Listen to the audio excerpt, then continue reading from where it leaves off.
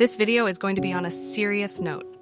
I would like to apologize to Kelly Hogan. You see, when I first found Kelly's channel, I thought she was a parody channel like mine. I didn't believe people actually thought the carnivore diet was healthy. I assumed she knew this and was parodying someone who was completely delusional into thinking eating dead animals can heal the body. Boy, was I wrong.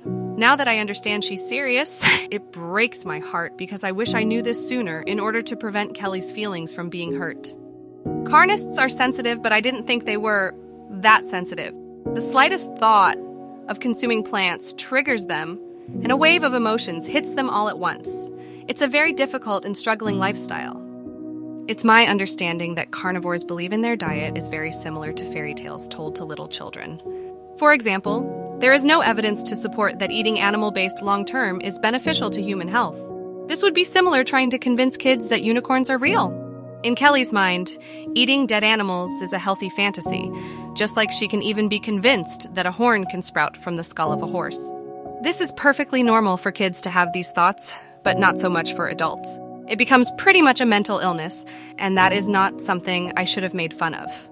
The carnivore diet imposes a mental handicap on its members, and I should have known better to go after Kelly. I suspected she would have some slight brain fog. However, I didn't believe it had progressed to the point where she would experience these horrifying hallucinations and follow such an odd and scientifically unproven diet.